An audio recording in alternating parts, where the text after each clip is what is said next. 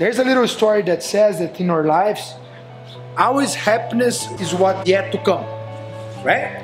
Whenever you're a little kid and you're in kindergarten, people say, man, when you get to first grade, that they're super cool, the kids play different games, and then they go like that, then like, when you're in high school, you want to be in university.